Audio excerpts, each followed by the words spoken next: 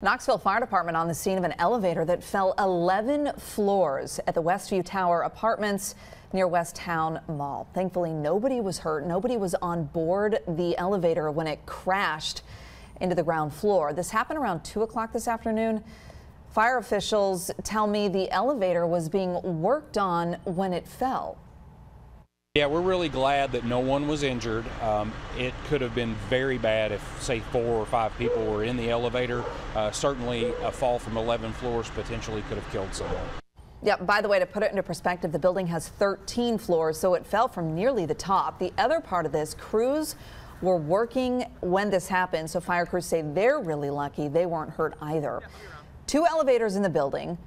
The one that wasn't affected is off. They're trying to make sure it's okay to turn back on.